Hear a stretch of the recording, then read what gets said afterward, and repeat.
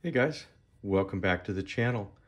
Well, today we're going to be looking at a Rough Ryder Black Appaloosa Spades slip joint, which you guys already know. You've seen the title.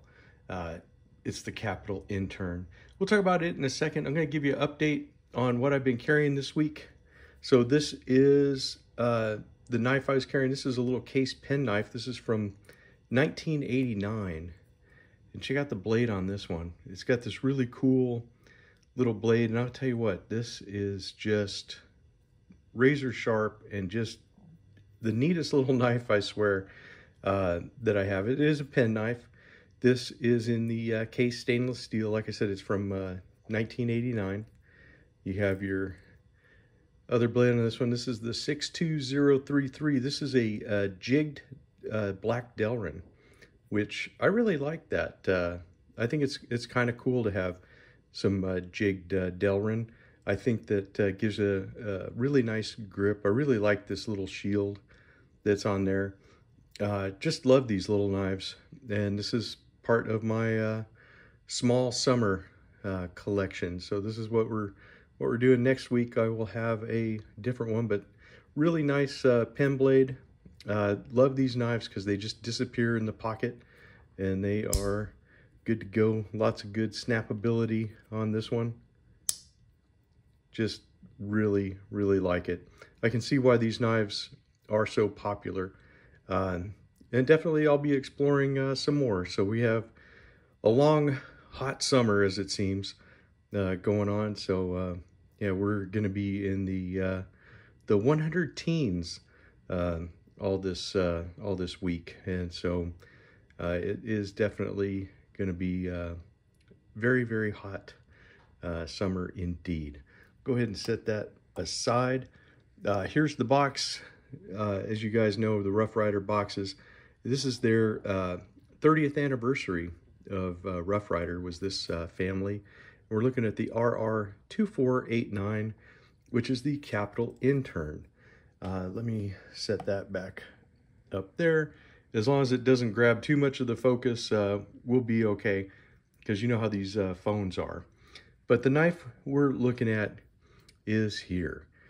So here is the Capital Intern, and it does have that nice ace of spades, or just a spade, for the shield, which I really like that. I think it's pretty cool.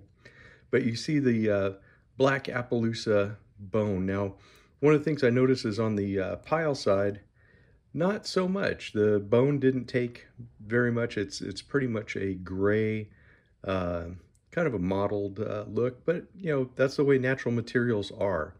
As you can see, these have the black underliner, which is beneath each of the covers, and we have match strike pulls on both sides. This is in 440 stainless. Now they did have the different kind of the bar and shield tang stamp, which mirrors what's on the box. So that is different than most Rough Ryders. And here is the 440A in your model number and country of origin. Now, in the description, they called this kind of a sheep's foot blade. I think it's just a drop point myself. Very nicely done. Has a swedge out on the end. Now this knife you can get all 4 fingers on. We're looking at a 3 1/4 inches closed on this particular one.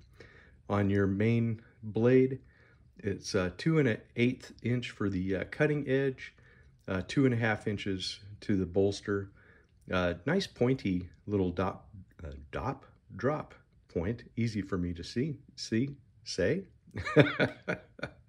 Wow, maybe I should have another cup of coffee before I start these things. But yeah, it's just a really neat little pen knife. Now this little blade definitely is a sheep's foot or a Wharncliffe, however you want to do it. It does have quite a strong pull, but I think it's because you just don't get very much. Now this is kind of a broomstick type warney or sheep's foot. You can grab it, but as you can see, this one's really, you're only going to be using the point pretty much, because it's just kind of a short blade. You have a 1 1/8 inch cutting edge 1.5 from the point to the bolster. Of course, you have your nickel silver bolsters and pins and the spade shield. You do have ringed bolsters, which I think are very classy indeed. It weighs 2.2 ounces. Now, to compare this to the Senator, which I have one of those also, now you can see again with the Black Appaloosa how this kind of took a different color here, but then on the pile side it's just, you know, pretty much just gray. Really interesting how the how they did take the colors, the bone on this, you know, but that's what happens with natural materials.